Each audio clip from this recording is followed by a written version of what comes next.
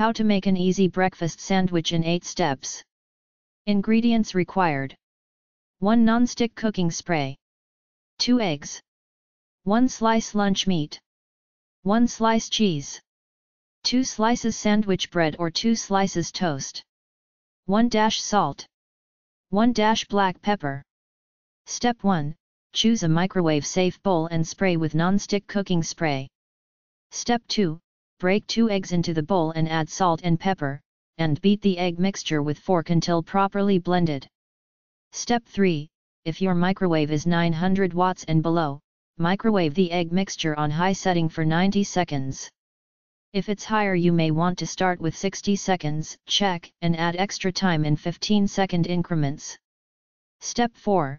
After 90 seconds, check to see if the egg mixture is cooked, mostly dry. If not, add 15 seconds on high and check again. Step 5. Remove the bowl from the microwave, top egg mixture with 1 slice of cheese. Step 6. Top cheese with 1 slice of lunch meat.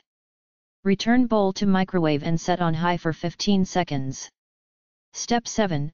Remove bowl from microwave, and slide onto bread or toast. Step 8. Cover with bread or toast top, cut in half if desired, and ready for serving.